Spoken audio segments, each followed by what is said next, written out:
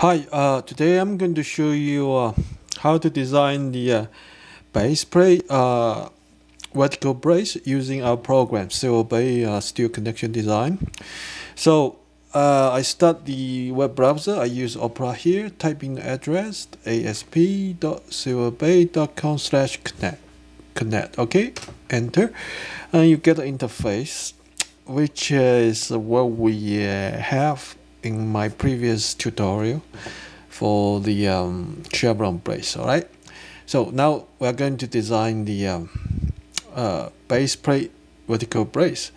So go to brace connection, go to here, we will choose vertical brace, base plate. Okay, so that's quite common type of brace. Okay, that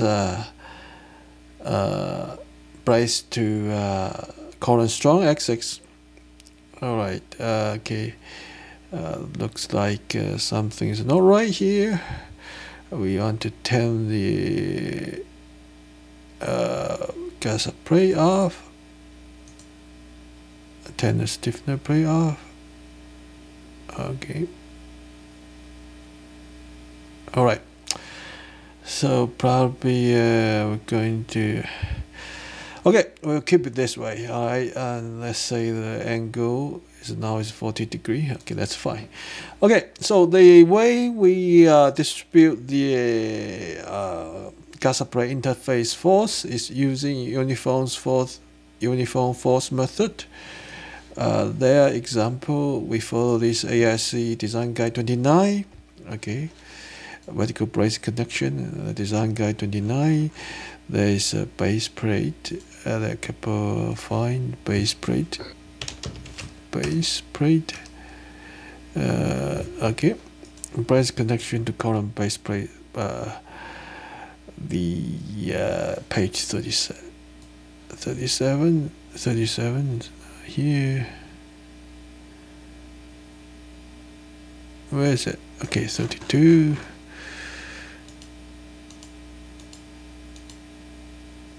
Okay, 37. Here's to column strong X6. Okay, design guide 29 is strong X6. We follow this way. Okay, to distribute the force. That's how we did. And to column weak X6. All right. So to understand how our limit state check, how our program provider check, refer to AISC design guide 29.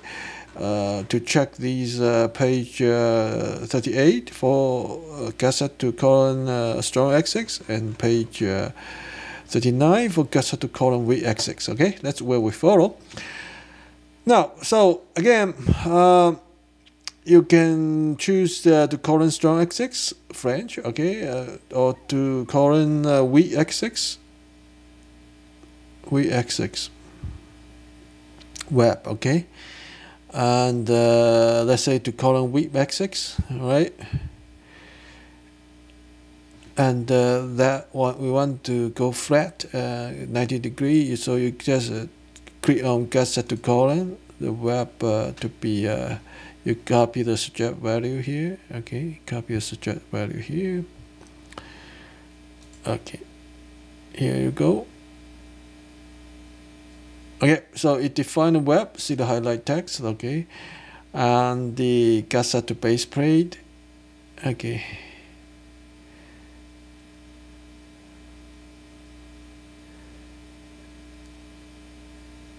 Okay, you can set, let's derive web, okay, derive web, set the weld size, okay. These are plate width, left and right, you can, that's suggest value, okay, you can copy it. Copy the suggest value. Okay,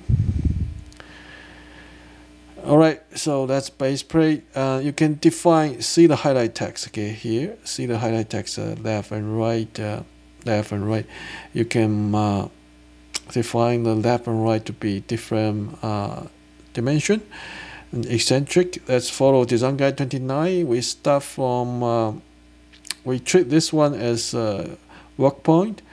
and go downward, the eccentric is -1 inch if the plate is 1 inch thick. Okay, so normally we get warp point to the underside of the base. All right, so that's why we get these eccentric base warp point. That's design guide 29 approach. You refer design guide 29, you will know that. Okay, and one thing I like to highlight, the clearance. Okay, gusset plate, that's clearance. Okay, so that's clearance. It's this one. See the highlight? Okay, the clearance to colon flange. Okay. One thing I'd like to highlight is that that's a gusset to colon weak axis case, and gusset to then go to gusset to colon strong axis case. Okay, flange, strong axis case, and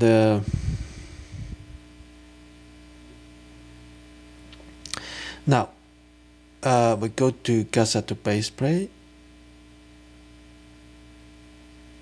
Gusset to base plate.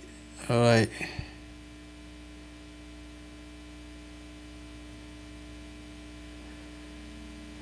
And see this tiny web length here. Okay, we can copy suggest value here. Okay, tiny web length here. Normally that's not adequate. All right, so we like for these brace to current strong axis, we normally we specify longer base plate length on this side.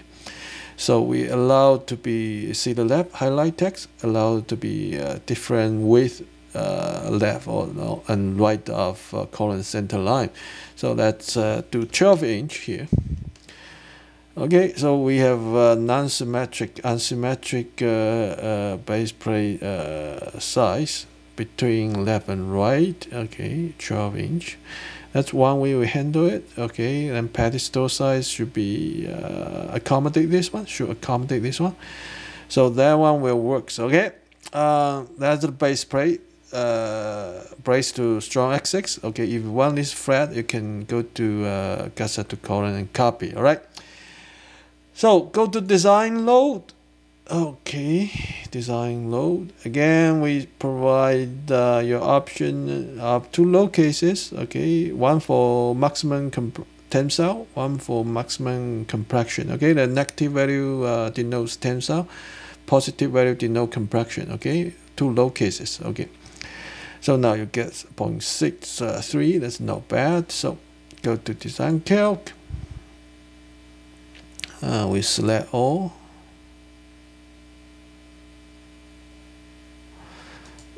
Select all. Okay, we get the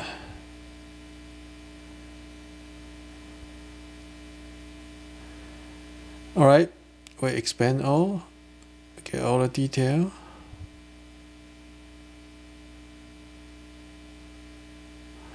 And print it. Okay, so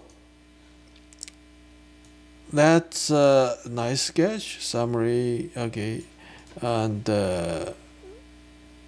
gusset brace to current strong axis, a gusset view with weak more section. Okay, already mistake check. Okay, for 2 load cases. All right, one for maximum tensile, one for maximum compression. Okay, so that follow design guide 29.